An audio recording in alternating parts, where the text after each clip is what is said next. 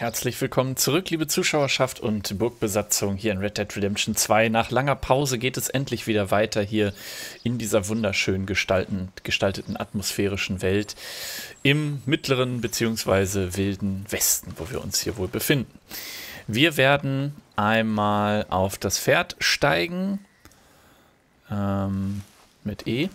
Ja, ich muss noch mal ein bisschen die Steuerung wieder neu erlernen, denn es ist natürlich jetzt lange her. Wir werden uns, wie gesagt, auf den Weg zurück ins Lager machen. Dort gibt es wieder mehrere Missionen, die uns zur Auswahl stehen. Oh. Kann ich mich hier so durch... Ja, da kann ich einfach so durchreiten. Ja. Genau, hier drüben. Ich habe auch mal ein bisschen an den Einstellungen rumgespielt. Nicht nur was die Grafik angeht, sondern auch... Scheint alles sehr flüssig zu laufen, sondern auch vor allen Dingen...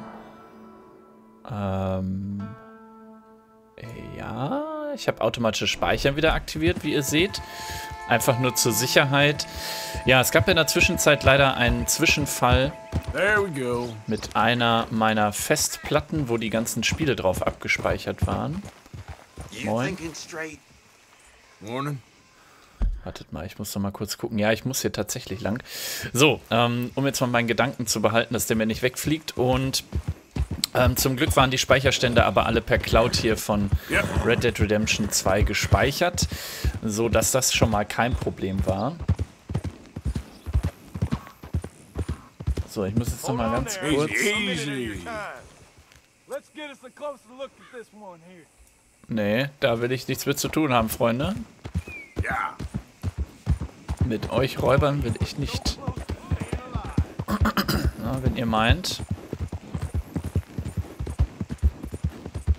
Werde ich jetzt einfach vorweglaufen. Ich sehe aber gerade, dass meine Framerate beim Aufnehmen nicht gerade ist. Also die ist unregelmäßig ruckelig. Obwohl es im Spiel nicht so ist. Das muss ich mal kurz nachgucken. Wartet mal gerade. So, liebe Leute, falscher Alarm. Alles läuft flüssig, auch wenn die Preview-Anzeige in meinem OBS-Programm ruckelig ist. Die Videos, die aufgenommen werden, sind es nicht. Das heißt also, das ist wieder irgendeine OBS-Einstellung, die ich nicht richtig gemacht habe oder so. So, jetzt haben wir uns aber auch genug ablenken lassen. Wir wollten zurück zum Lager und sind erstmal vor diesen Räubern davon gelaufen. Ich werde jetzt aber wieder zurückkehren. Und diesmal werde ich bewaffnet sein, liebe Leute. Nehme meinen altbewährten Repetierkarabiner schon mal in die Hand.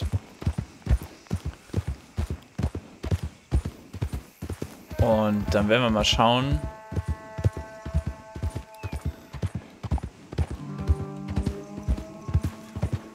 dass wir diesen Leuten hier einen Besuch abstatten.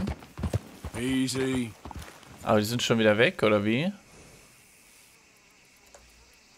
Was sind das für zwei Kollegen? Fremde Person.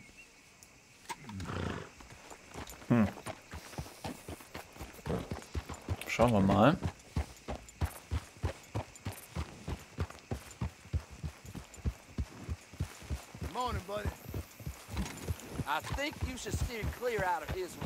Ja, ja, ist okay. Hey, Mister. Good morning. Das wollte ich eigentlich nicht, hier mich so unfreundlich verhalten, aber naja, bei den Räubern sind wir jetzt vorsichtig geworden. Die sind aber irgendwie abgehauen oder haben uns gesucht und nicht gefunden, sind jetzt ganz woanders. Macht also auch nichts. Gut, dann können wir hier weiter. Wir müssen noch ein ganzes Stück, glaube ich, auf diesem Weg bleiben, bevor es dann irgendwo einen kleinen Pfad gibt, der links abbiegt. Hier ist es aber noch nicht. Ich meine, hier...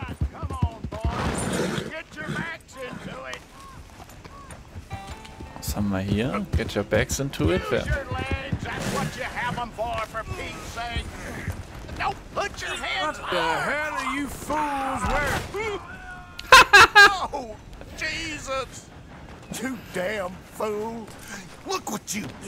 Bitte was?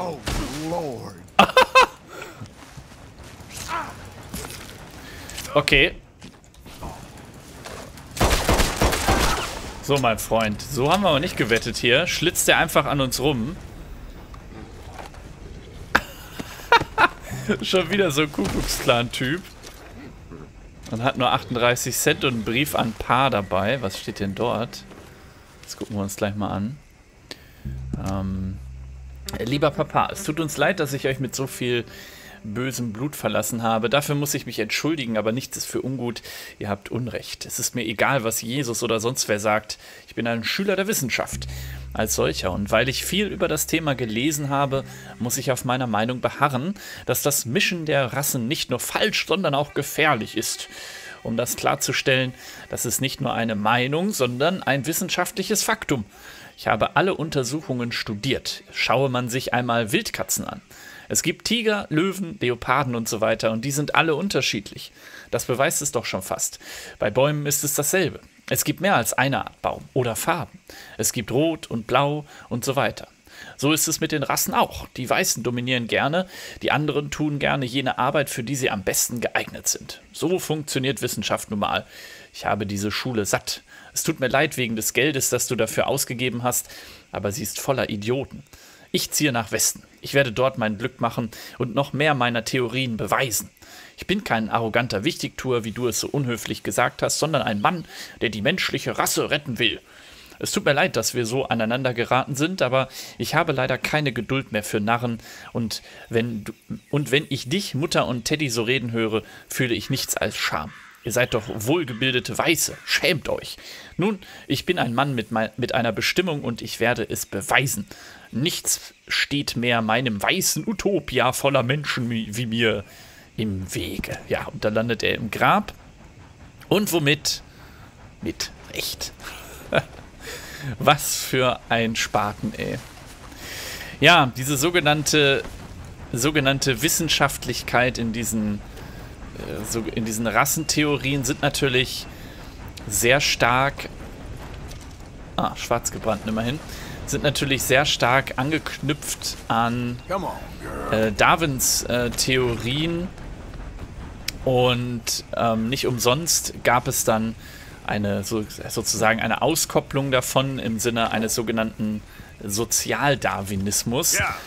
Das ist auch nochmal so ein eigenes Thema, aber insgesamt haben Darwins Evolutionsideen und Theorien ganz stark auch diese rassenideologische Diskussion geprägt und diese, ja, heute würde man sagen, Pseudowissenschaften. Das war damals natürlich noch nicht ganz so, ich sag mal, ganz so klar definiert, obwohl es natürlich wissenschaftlich widerlegbar ist, aber hat sich dann doch in einer gewissen Wissenschaftscommunity sogar durchgesetzt, dass es sowas wie, wie Rassenbiologie gibt und dass man menschliche Rassen voneinander unterscheiden könne und das überhaupt alles ganz richtig sei und deswegen wären die einen anders als die anderen, so wie im Brief jetzt auch beschrieben wurde. Und das ist natürlich alles völliger fantasierter Blödsinn. Und nichtsdestotrotz hat das natürlich diese rechten Bewegungen schon damals inspiriert, mit der wir so gar nichts zu tun haben wollen. Wer ist denn hier oben?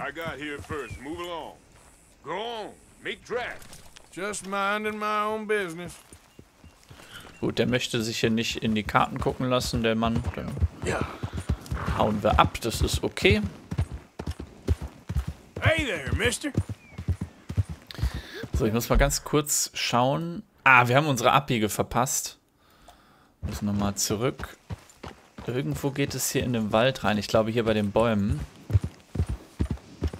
Ja, hier. Da müssen wir hin. Und dann kommen wir zu unserem neuen Lager. Ist für mich ja auch relativ unbekanntes Terrain. Was ist denn hier oben?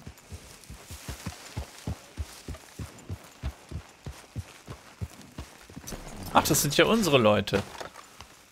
Hey, ihr zwei. Arthur, what are you doing?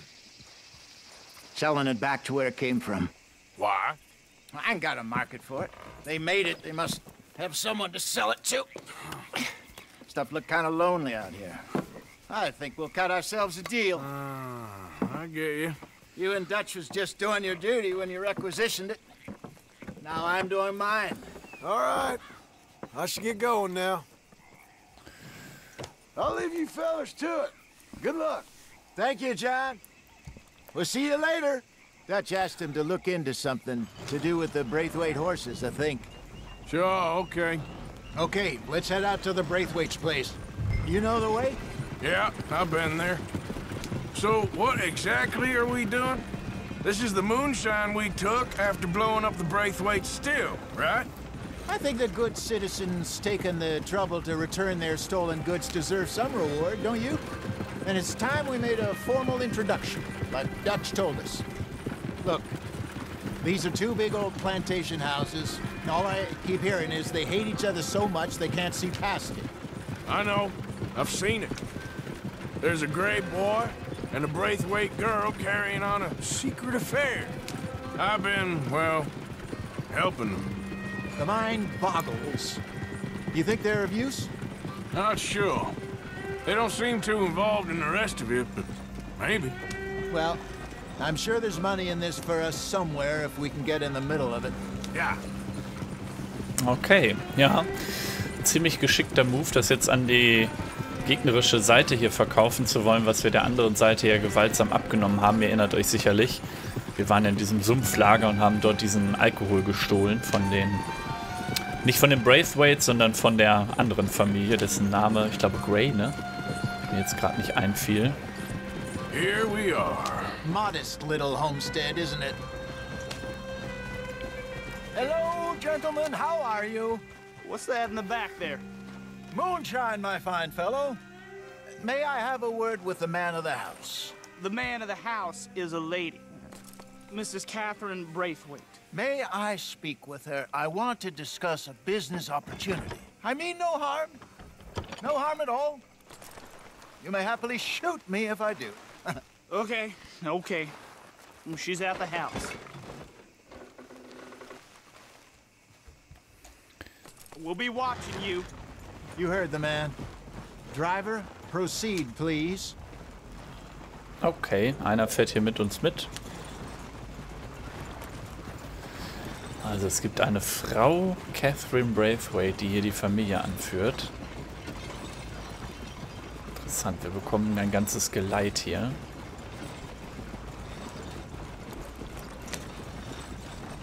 Ja, diese Pavillons, die haben wir ja schon kennengelernt.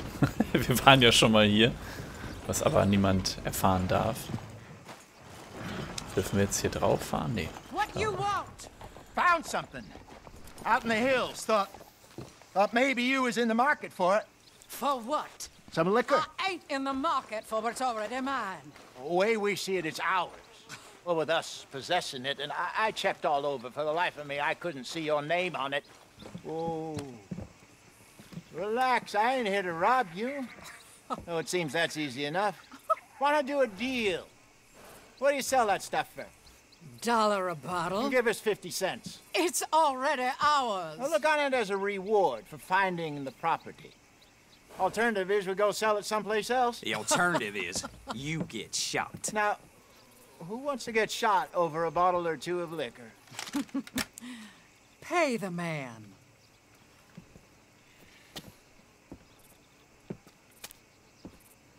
Pleasure doing business with you. And listen, we didn't take it. At least not without orders from... Oh, I know exactly who gave you your orders. Old Sheriff Gray. You know what? I don't want it. In fact, sir, now you can do me a favor. There's an extra $10 if you do.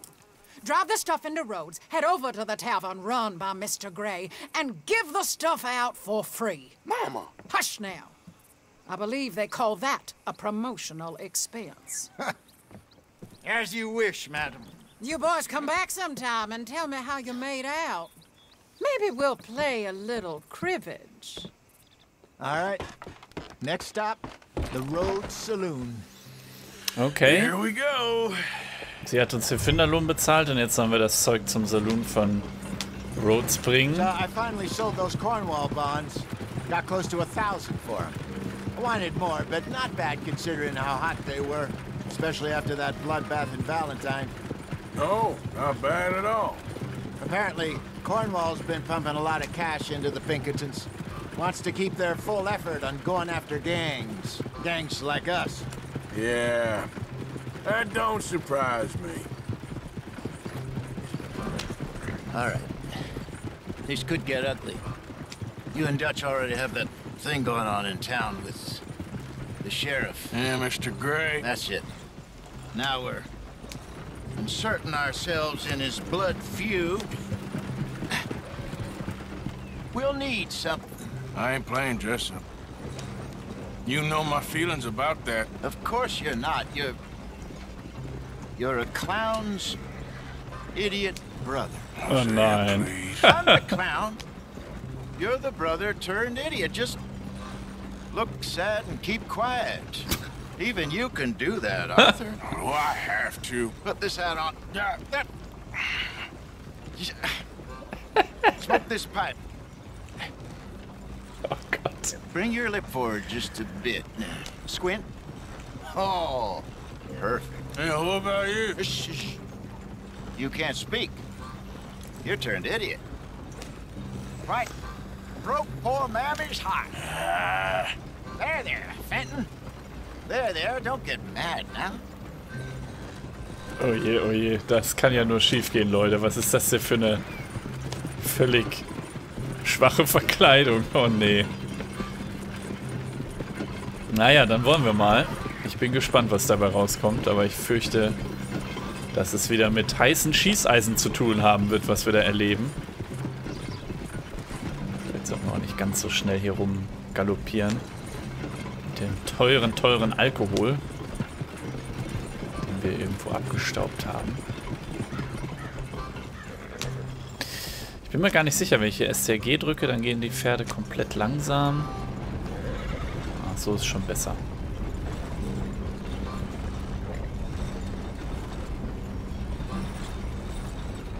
Ich höre irgendwo einen Zug. Da drüben, glaube ich. Ticken schneller können wir schon noch, aber das reicht, genau.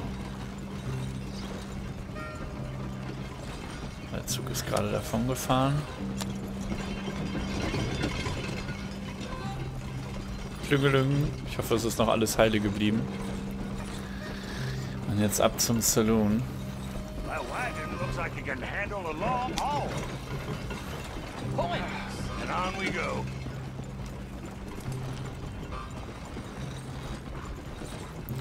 Ich meine, das sollte ein Sheriff ja eigentlich mitbekommen, wenn hier so eine, ich sag jetzt mal, wichtige Lieferung eintrifft.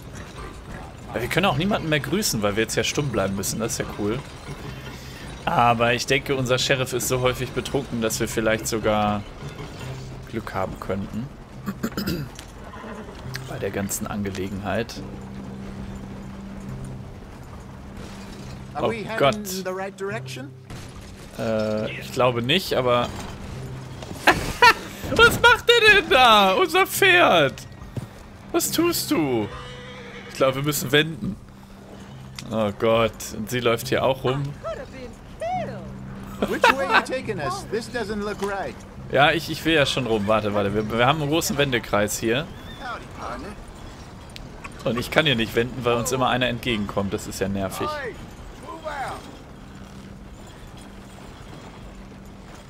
Ja, hier kann ich nicht wenden. Dann müssen wir mal ein bisschen um die Ecke fahren. Oh Gott, ich hoffe, ich verstiele mich hier nicht in irgendeine Sackgasse.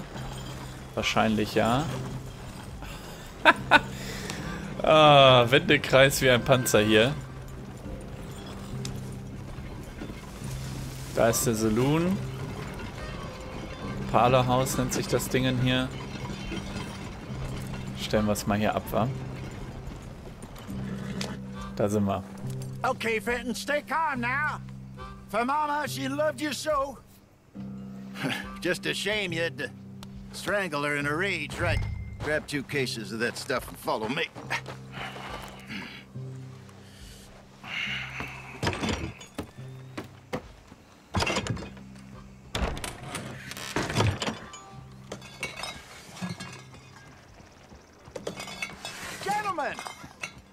Gentlemen! Quite the town you have here. We just rode in from up north. Hey. Hello. Hello, I'm Melvin. This is my brother Fenton. Don't mind him. Don't madden him. He's turned idiot. Killed our mother, but it weren't his fault. How'd you boys like a couple of bucks? I bet you would. One for each of you. We're in the new trade of advertising, which is an American art form about ensuring people buy the correct things. I don't know. $1 more. Says give us half an hour. What harm can we do in half an hour? Go along now. Enjoy the money. Come along, Fenton. Just hand out the liquor.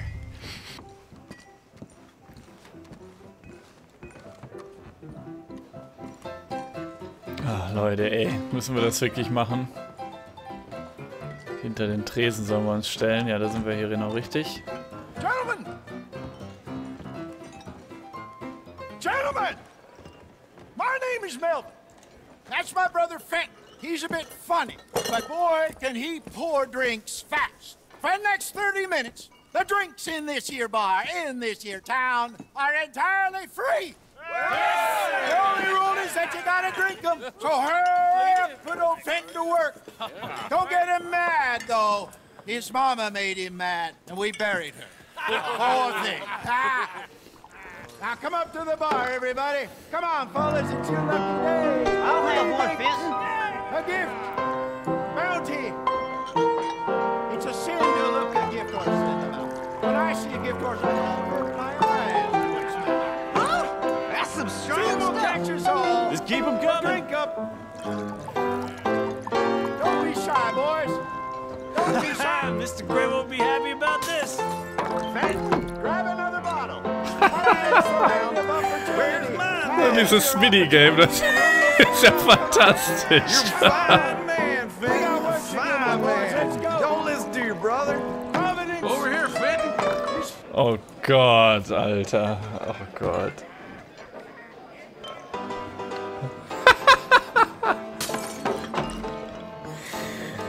Oh ja, ist schon klar, was da abgeht. Send a couple this way, will ya? Drink up, drink up. Fenton, serve these men, you murderous moron. I'll have one, Fenton. Keep drinking. There's plenty more where that came from, and it's all free. Oh. Hauptsache es hat keiner ein Schießeisen dabei, dann wird's gleich übel. Keep them coming. Drink up, drink. Lemoyne Raiders. Good evening, gentlemen. Quiet libation. You! Me? You're the bastards who stole the liquor we was gonna buy. Gentlemen, we're in advertising. Come on in and have a drink. That's our goddamn liquor! An honest mistake. Boys, get him! Those bastards from Spiel. You think we wouldn't find you? When you get to hell, you tell them the Raiders job right there.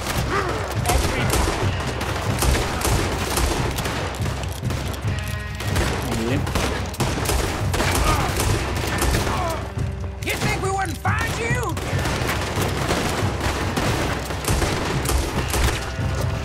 Uiuiui. Come on, get up here. Mist. Ich versuche es, aber es ist schwierig mit dem Revolver hier. Upstairs, hurry. Do something, Arthur. Help me. Ja, ich bin schon dabei. Ich komme. Lass mich hoch. Arthur. Think you can steal from us? You're dead men! Ey, was willst du denn hier? Shoot this bastard. Hey, this way. Wo? Da? Nee, ich glaube nicht. You damn bastards! Schnell. Let's go. Puh.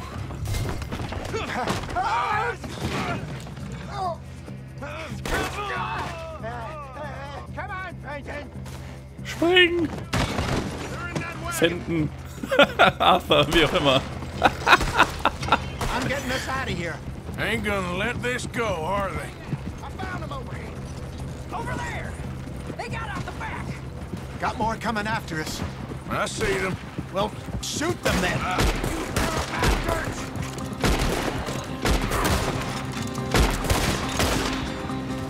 You think we wouldn't find you? Okay, den haben wir. Schön ins Knie. Behind us, Arthur. Coming out of the alley. Ne, wir sind tot. Oha. Das wird wieder schwer. Ich bin im Zielen nicht so der allergrößte Experte. Das müssen wir nochmal probieren. Ich habe auch erst gedacht, ich muss fahren, aber fahren tut er I'm natürlich. getting us out of here. Ain't gonna let this go, are they? Over there! They got out the back! You think we wouldn't find you? That's him dealt with. You pair of bastards! Behind us, Arthur, coming out of the alley. We run the liquor around here. Stay the hell out of our business. Ich komme gerade nicht. That's it! Got one. So, einen haben wir. I want both those sons of bitches Jetzt. dead! Behind you! This fight will be your last! Look out on your right! Mist, kommen wieder welche zu. Playing the wrong Pferde. Yeah!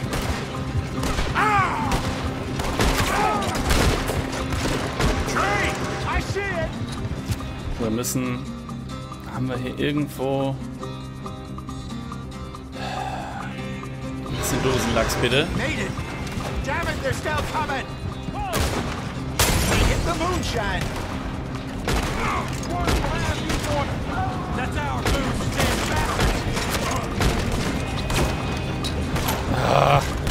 He's down. Meine Güte. Yep. Look out, more of them. Oh, da. You ain't gonna survive the raiders! We run the liquor around here. Ich glaube, ich muss die Zielhilfe aktivieren. Das hat keinen Zweck so. Ja, muss wieder nachladen. Ach Mann! Ich treffe dich! Fuck! Ja, wir sind mal wieder tot. Leute, das muss ich machen. Ich muss die Zielhilfe aktivieren. Das ist Maus und Tastatur unmöglich. Also, da komme ich nicht hinterher. Oh, jetzt haben wir wieder irgendeinen Kontrollpunkt. Ich hoffe, der ist jetzt weiter hinten. I'm getting us out of here. Ain't gonna Na, let ich kann es this mit go, Controller are we? versuchen, aber ihr seht ja schon, wie affig das mit der Steuerung ist. Ich hasse Controller-Steuerung. Aber hier habe ich tatsächlich Zielhilfe. Und das funktioniert wesentlich besser, okay? Machen wir das so. Dann machen wir das so. Das ist wesentlich einfacher. Behind us, Arthur, coming out Werfen of und the alley. schießen auf Fahrzeugen. Keep on him, Immer. Arthur. Ahead of you. He's down. That's it! You fools are playing the wrong game! Look out on your right!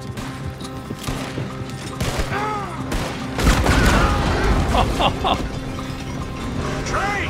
I see it! Made it. Your left.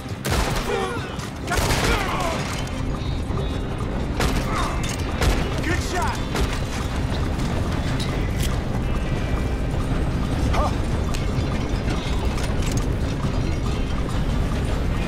Ja, kommen noch welche, wa? Look out! More of them!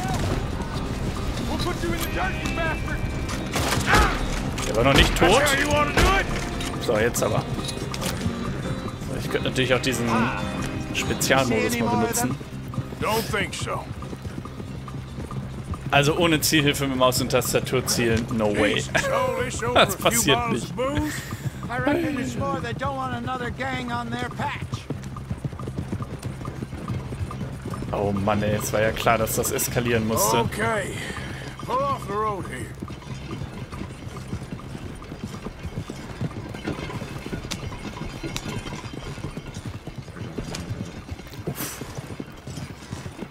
All right, we're good.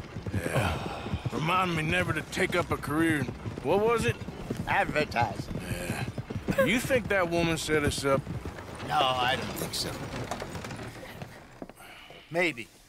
This place is odd. I keep seeing those fellas. Some local militia. Clearly not too happy to have some new competition. I'll go visit old Ma Braithwaite, see what's what. Why? We've been making money. The chest is filling up again, slowly but surely. Part of me thinks we just get ourselves good and lost. But we still need a lot more money before that can happen. So, for now, let me go give old Mrs. Braithwaite some of this moonshine as, well, let's call it a peace offering. Sure. That was fun, Fenton. We'll make an actor of you yet. I'll go speak to Dutch. Oh, Leute, mitten in der Nacht hier. So, what do you think? About what? The fine folks around these parts. Oh, real nice. Exactly. On the one side, we have got the Gray family. Scots, degenerates, drunkards, the local law. You couldn't make this stuff up. Rich as Croesus. And on the other, their mortal enemies, the Braithwaites. Moonshiners, hypocritical, both rolling, we believe. In gold. And in the middle of it all, you got some inbred retelling of Romeo and Juliet. Exactly. So what you boys thinking? We try to rob them both. You sure? Why not? Because we got lawmen in 3 different states after us. Last thing I want is to get us into trouble, but we need money. Now, we have the opportunity here to put ourselves in the middle of something ain't nobody gonna know we was here, because even without us, these fools are gonna kill each other anyway. Okay, well, Hosea's gone back to see that Braithwaite woman. Good. Hosea should definitely take the lead on this. I sent Sean over to Braithwaite Manor, too. Now, you can meet up with them, or join John and Javier at the Gray's place. Something to do with the Braithwaite's prize horses. Well, how the hell did we get an in at the Gray's place? Sheriff Gray kindly put in a word with his father. It ain't that complicated. We gotta convince each family that we're on their side, and then we rob them both. Before they figure out it was us that done it, and not the other lot, we'll be long gone. Think of it as payback for my daddy. Payback. I ain't in the revenge business, Dutch. Least of all for something happened a long time ago. Well, I guess we all gotta pay for something. Now, if you will excuse me, Arthur, I got to write a letter. Oh Mann, was ein Plan. Darüber muss Arthur, glaube ich, erstmal ein bisschen nachdenken und brüten hier.